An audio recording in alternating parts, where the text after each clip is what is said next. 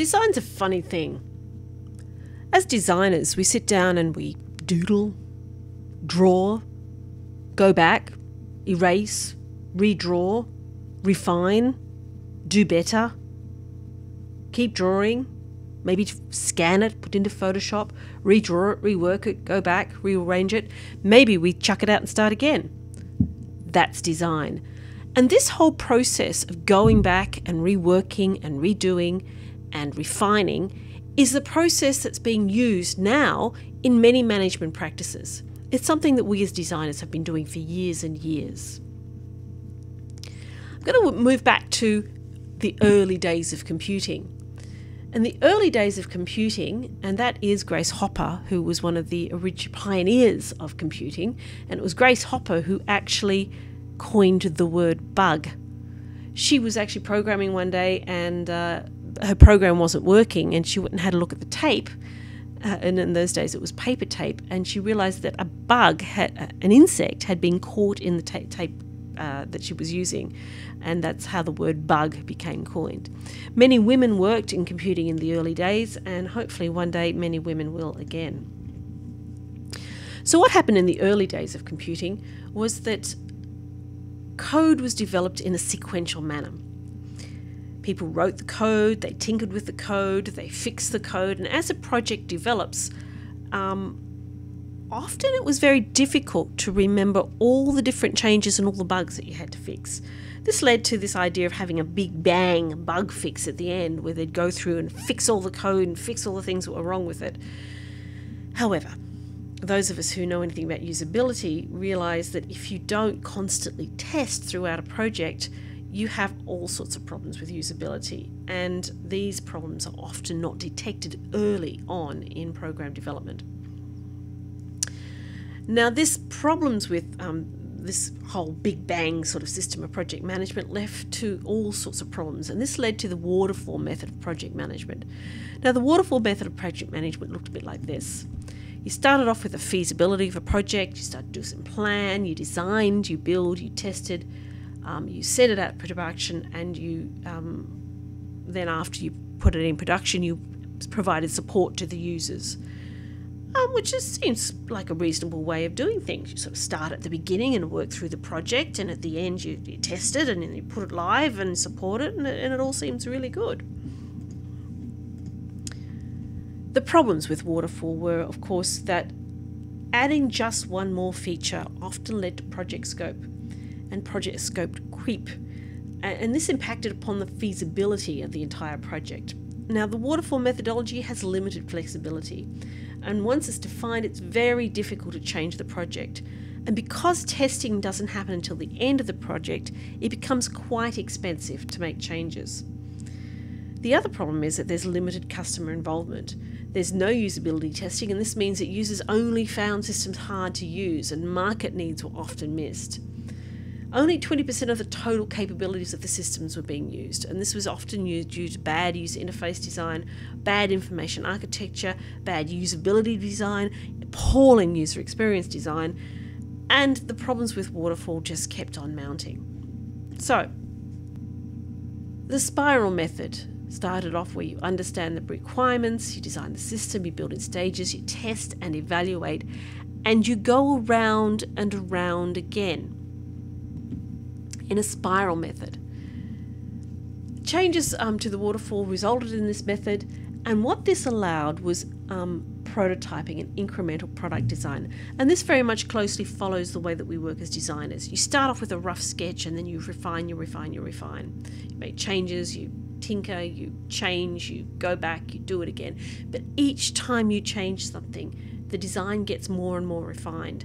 And this is the methodology that we use in the spiral production method, methodology. Now, there's nothing wrong with the spiral method. It's a very good method. It works extremely well for user experience design, particularly when you're designing through paper prototype testing, wireframing, and then high fidelity prototype testing before going on and creating the final project. Spiral method's fine, and it worked in the mid-1980s. But it doesn't work for every project. So this led in the 1990s to the rapid application development. And RAD evolved, and it looks something like this. You had an analysis and you did a quick design. Then you demonstrate, refine, develop, and then you test before you deploy. And you do this for different stages of the project. So it's not that you do the whole project, you do little sections of it. And rapid application development relied on building prototypes. And the really good thing about this production methodology was that rapid application development allowed you to build prototypes to allow requirements to emerge from the process of developing the thing itself. Frequent feedback is elicited from users. The Scrum and the XP Extreme Program methodologies took their roots from rapid application development. And in RAD, there's very, very heavy focus on short iterations. Now, what we mean is you don't let the project draw out over a long period. You create the project in small, sizable chunks, and you rapidly deploy. So the current sweetheart of production management, if you like, is known as Agile, and you might have heard our Prime Minister talk about it recently. Agile is also known as design thinking, and this is sort of how it works. It very much has its basis off RAD and the spiral method. So you start. At the early stages, you need to initiate your project, you define your project requirements, then you do your first development cycle. When you reach the end of your cycle, you should have complete working software. And at this stage, you integrate and test. Then you move on to the next thing or part of the program that you need to develop. You complete it, and at the end, you test. And at every stage and at every little bit of the software package, every little section of it is fully completed for each Agile cycle, and at the end, it's tested. Now, the good thing about the Agile methodology is it allows for feedback. At the end of each cycle or the end of each Agile cycle, you allow for feedback. You have whole review, you feedback. If it is approved, fine, release. If it's not approved, you record, implement changes, adjust your track, and go around for the next iteration. The really good thing about the Agile development is you're constantly asking for feedback from the users. The users are embedded into the development cycle. So, Agile methodology has a thing called the Agile Manifesto, and this is how we go about the Agile Manifesto. We're uncovering better ways of developing software by doing it and by helping others to do it, and this is what you have to do when you're developing using Agile. Individuals and interactions over processes and tools, working software over comprehensive documentation, customer collaboration over contract negotiation, responding to change over following a plan. And that is what we're saying is that these all of these are of value, but the ones that are in bold, the ones that are on the left-hand side of this screen, are more important than the ones on the right-hand side. Came across this really good drawing of the Agile methodology, and this is how we work in Agile. It's change is the thing that we need to encompass in the Agile methodology, and the other thing is about how you work as a team. Now, in the bad old days of production management, you'd have the big boss in the office, possibly on a floor 3 or 4 stories up, and then you might have the project manager who worked in an office sort of down the corridor and around the corner, and then you had your team members. They might be working in a shared office, but they might be spread out all over the place.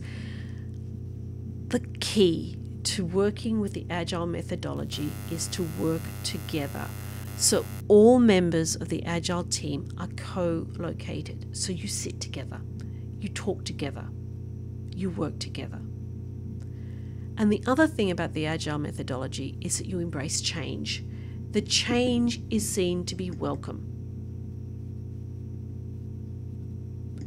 You're looking for technical excellence, you're looking for self-organizing teams. So in these teams, it's not that you've got a rigid production manager telling you what to do. It's the other way around. You turn it around. It's the teams who are saying what they do, and it's the teams who are defining what needs doing.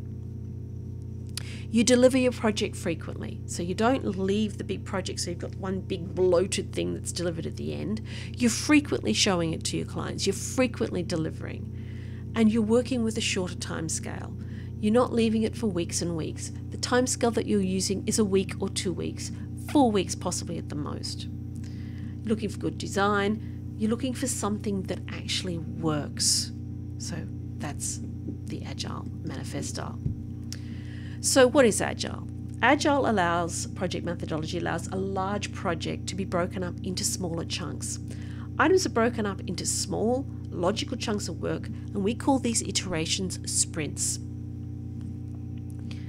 And it's useful when you've got problems like design, where you've got a wicked problem, where you've got problems where you've got multiple stakeholders, where the design ideas keep changing, where the business needs, or when the business needs to see benefits a lot earlier. And Agile methodology is frequently used for information technology projects. So what makes for a good Agile sprint? Now, a lot of the Agile books say that you really should have 4 to 12 weeks per sprint. However, I've done a little bit of a tiny quiz, and I came across 2 kind of major IT clients that I know about who actually do 2-week sprints. So I've brought this back to a 2 to 12 week sprint. And the 2 clients that I think are important enough to pay attention to is Adobe. Adobe here in Sydney works on a 2-week sprint cycle. And the other client that I know of is Steve Faulkner, who works for Infinite Interactive down in Melbourne. He's one of Australia's best, well-known, seasoned gaming producers, and he works on a 2-week sprint. So I figure if it works for them, it probably could work for us. Face-to-face communication has to be emphasized over any other form. Email, telephone is all an imprecise methodology of communication because a whole lot of information is lost. Facial expression, body language.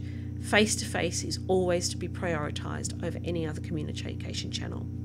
The teams are co-located. You have a 100% committed sponsor, and this sponsor is known as the project owner. Another word for that is the boss. Now, this could be the person whose project it is, it could be the client, or it could be the person who's overseeing the project. But this person is the person who has ownership of the project. It's their baby. It's their creative baby. They're the ones who are calling the shots, if you will. And the other thing that we like about Agile projects, the ones that are good, is that requirement changes are anticipated and are accommodated. So changes are welcome. So you have to have a vision for the end game. You all have to understand the life cycle of the project. All of the requirements must be understood by all team members. You must use a shared and managed schedule, and all team members have to have access to this schedule. You have to have a dedicated team. Now, communication is crucial for Agile methodology. So we have a bunch of Agile stages: envision, speculate, explore, adapt, and close. So I'm going to take you through the different stages now. The first stage that you start off is the envision stage. And this is where you define and build your project. It's where you hire your team, and it's where you develop the values and norms of the team.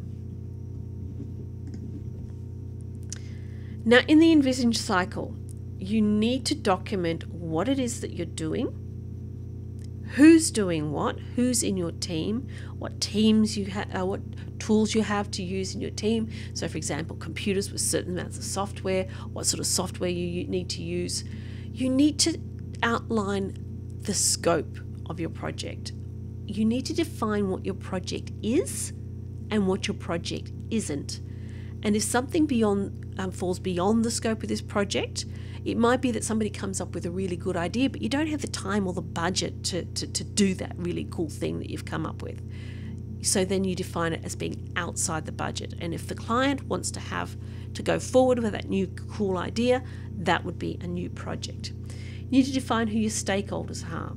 You need to have your team collaboration tools set up and working. You need to establish team norms, and these are things like what hours do you work? How are you going to solve problems? And then you cycle through the speculate, explore, and adapt for each sprint. Now, at the end of the envision stage, envision is quite a slow, it's the first part of the cycle, and it does take time to set up. You must have documentation at the end of your production of your envision stage. So there should be a document which outlines your schedule, which outlines your team members, which outlines the equipment that you need, and it also outlines your budget, your clients, and all the other stakeholders. So if you don't have this document, you're not doing it properly. Now, the project charter defines the scope of the project, and it should contain the vision or the grand idea surrounding the project. You need to know who your target users are, what the key benefits of the project is, and what the purpose of this project is. And the scope is the key responsibility of the owner and the Scrum Master. Now there's a new word, Scrum Master. In the bad old days, we used to call the Scrum Master the production manager. The Scrum Master is the person who oversees and removes roadblocks from the project. So we have two key members, the owner, that vision thing, the person who's got the vision, the person who's saying yes or no or redo it to the project, and you've got your Scrum Master. Now, your collaboration tools. Your collaboration tools should track and provide the status of where you're at in the project at all times. They should facilitate joint feature development. They should push information out to team members, and you should start with simple tools and then add them as required. Now, the tool that I suggest you have a look at is one called Trello, Trello. Trello is a really good production management tool. It's online and it's free for the first project or so that you do. Now, during the envision stage, all team members work together on the overall design of the project, and they work on it and they define it. It's not really a top-down process. It's more of a bottom-up process where all team members are involved. And through this working on the envision and working out the collaboration tools and working out how you're going to work together, you establish your team norms. What is good, what is acceptable, and what is not acceptable behaviour. Now, the team norms are things like active listening, attacking the problem and not the person, seeking to understand the problem first, only putting focus on this sprint and this feature. Now, there's a word we haven't used before, feature. A feature is a unit of work. It's a task that you have to do. And when you first set up your production management system, you go through and you list all of the jobs that you have to do in the project. Now, some of these jobs are small. They might only be 1 or 2 hours. And some of these jobs are enormous and they might take 3 or 4 days. They might take the whole 2 weeks. So you have to classify your features for each sprint, work out what you're doing for each sprint, work on your features, classify the features, and give them a weighting of 1 through 4. 1 for a task that takes a couple of hours, and ones that might take a lot longer.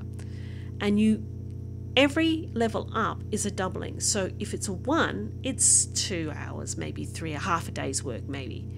If it's a 2, well, maybe it's a day's work. If it's a 3, well, that would be 2 days' work. And if it's a 4, well, that would be 4 days' work. So you need to list out and work out all of the small tasks that you have to do. Now, for production people who turned out being Scrum Masters, doing this work is a feature in itself. So working out your feature list is a feature, if you get the idea. Actively participate in meetings. You have to be engaged in the agile process. You must solve conflicts with other people.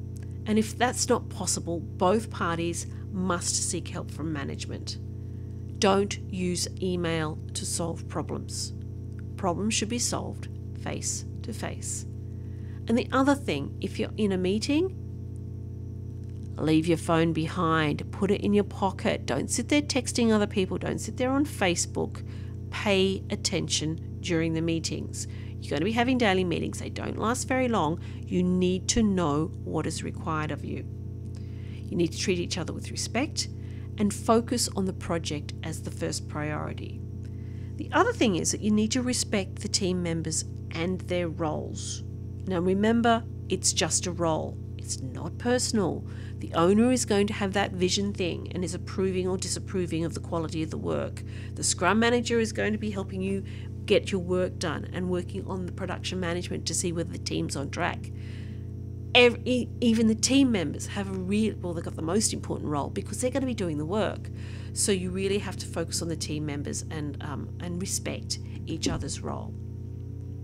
Now, the risk in all of this, when you first set up your Scrum methodology, one of the risks is that you're not going to have enough decision makers, and your schedule's going to be too ambitious for what you're doing. Now, this is an example of a production management sheet where you've got the various tasks that you're doing. I personally would be doing this in Trello, but you can use a spreadsheet for this sort of work where you're assigning tasks to names. So you've got some people across here, and you've got a whole bunch of tasks here. Now, Speculate is a planning exercise, and this is where you determine feature-based delivery plan. And in the Speculate stage, you work out the cost for each feature and you work out the risks. In the Speculate stage, you add any new features that you need for the next cycle. You also look at the previous cycle that you did, and if there are any features that didn't get finished in the previous cycle, you add that to the feature list for this Scrum, for this sprint.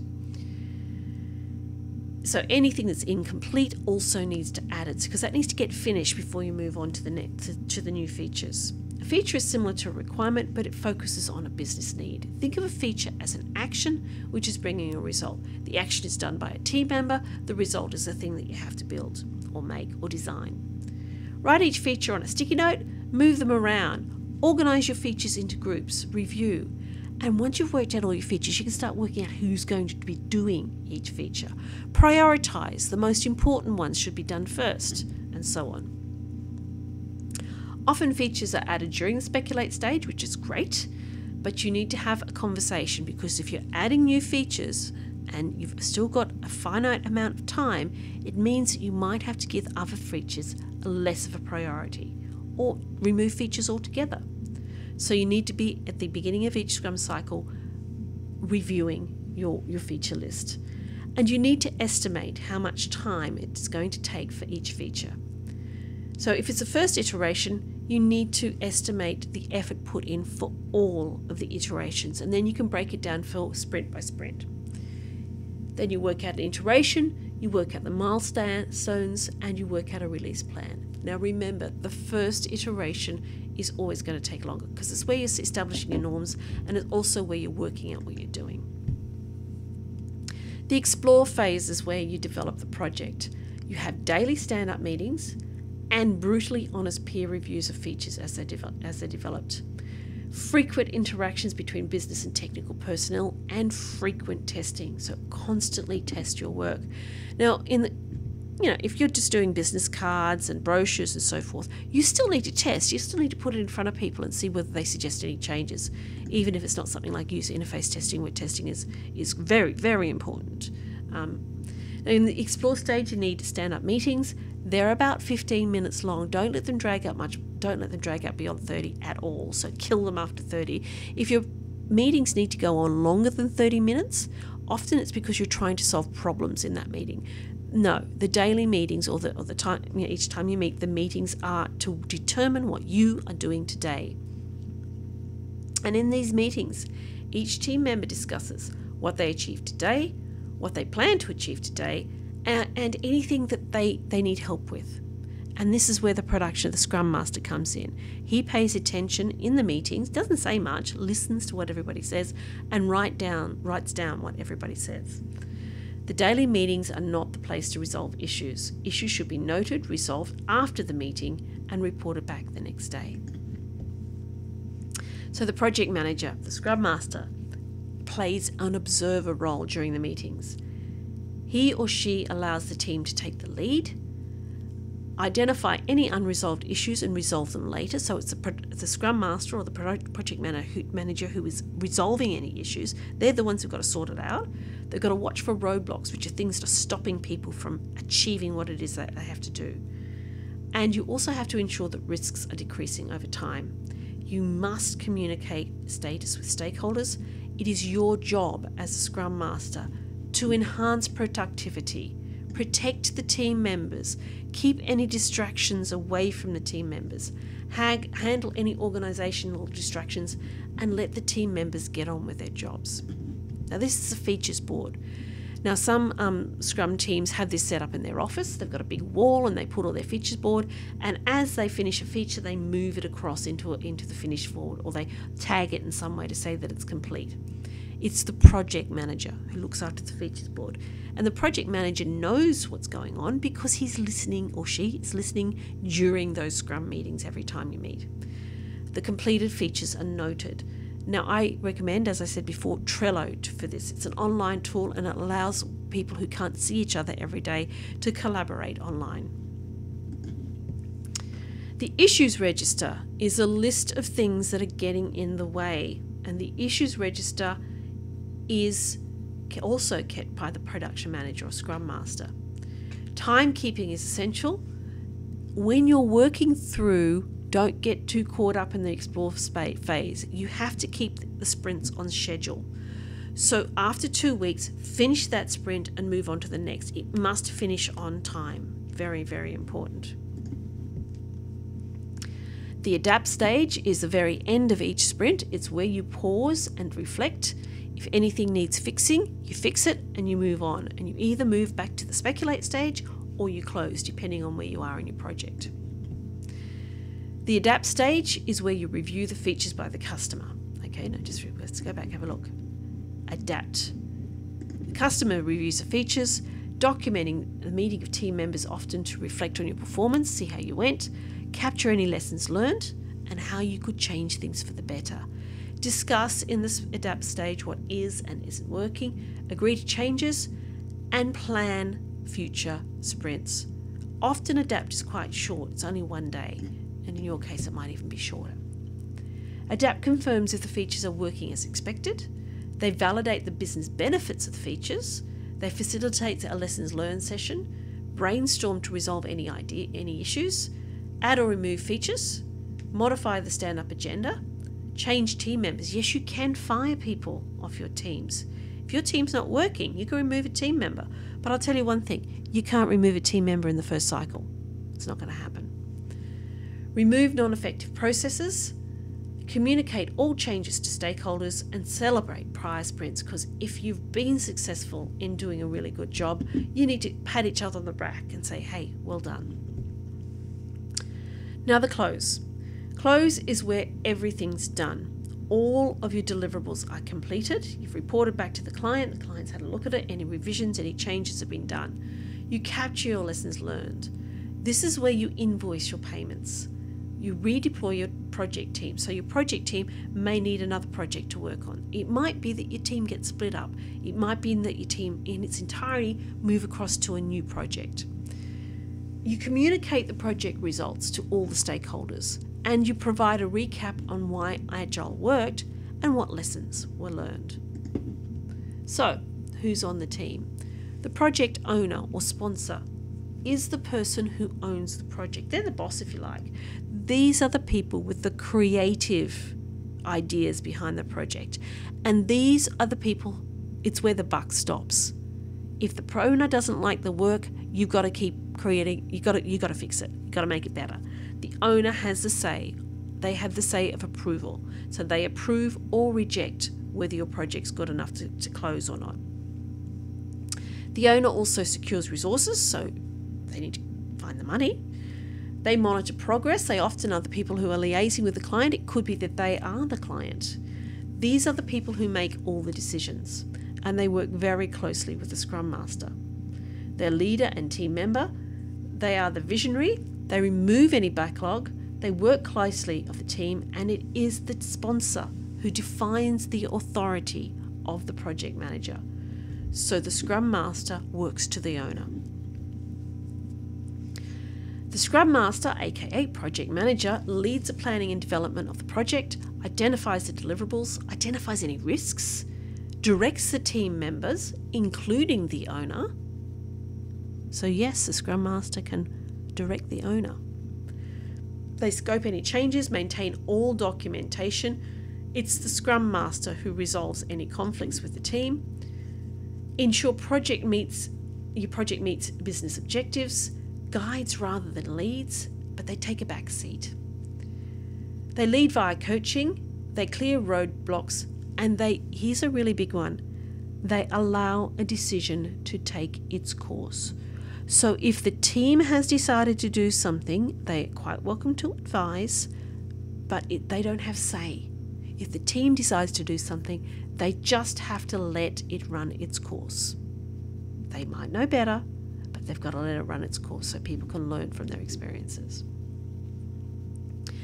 Now we come to the most important people of the team members themselves. And it's the team members who work out the priority of the feature list, because after all, these are the domain experts.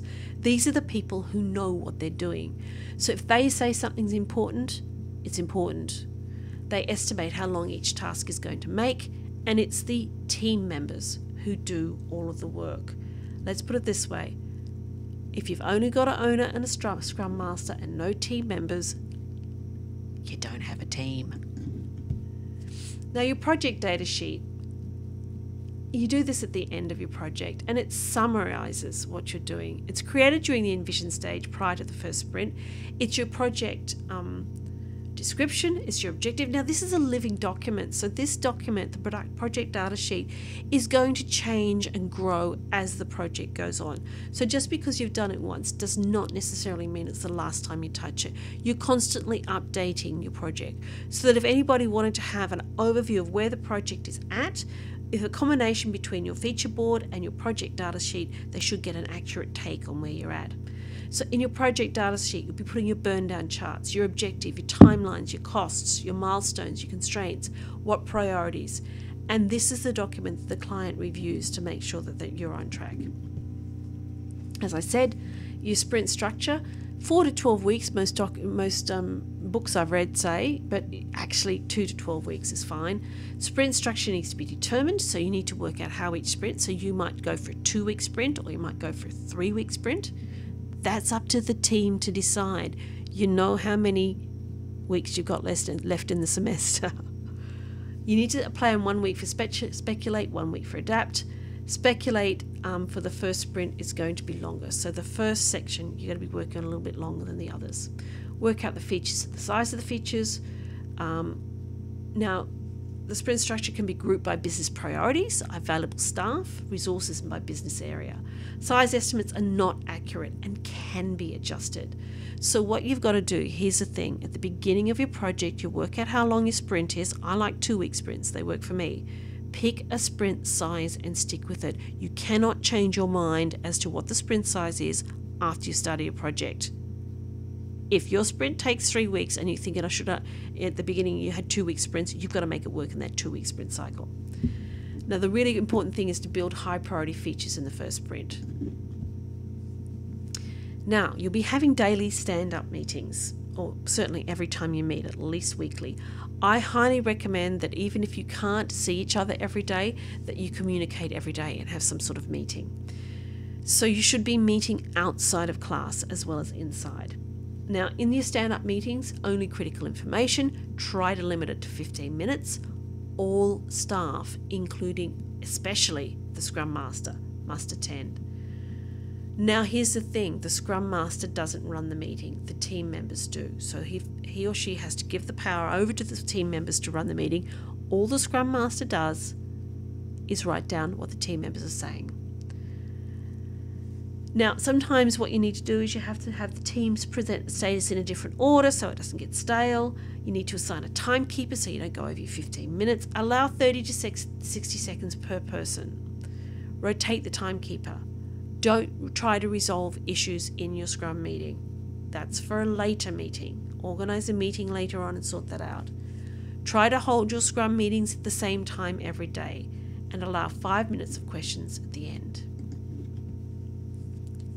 Collaboration and risks. Well, is your team collaborating? What risks are surfacing? Are there common issues that are resolved? Is your list of issues growing? And if it is, you need to look at them and start addressing them. It's like an uh-oh moment. Are some team members struggling with the agile process? Now, at the end of each Scrum cycle, at the end of each sprint, end on a positive note. If you've done something really well, you guys should celebrate. Really good. Pat each other on the back.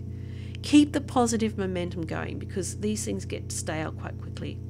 So your meetings can be 2 times a week because you're only in class once a week. Please invite other stakeholders. So you might want to invite your tutor to come to one of your meetings, or you might want to invite your lecturer to come to the meetings. Or you might even want to invite someone from another team, because they might give you insights as to what you might be doing wrong in your Scrum meetings and in your project. Now here's an example of a burn down chart. Along the x-axis here, you've got the timeline. The y-axis is the number of work needed, is the amount of work needed to achieve the sprint. The start date is to the left, the end date is to the right, and with a burn down chart, you can actually map the actual work completed tracked against the estimate. The features can be controlled, so you can add or reduce 2 features to maintain your timeline. If you're finding that you're drifting and you're not progressing, you need to start removing features or simplifying what you're doing. And your burn down chart aligns your plan with your ability to produce features. And by using one burn down chart, creating one burn down chart for each sprint, you get a sense of how you're going in your project. So I highly recommend you do a burn down chart for the overall project, and you do separate ones for each sprint, so you can work out how you're going with each sprint. And here's some nice references for you, so you can indeed learn about the agile process. So I'm going to be hopefully available on Skype to answer your questions. For those of you there on a Tuesday, and for those of you in my class on a Thursday, I'll answer your questions there.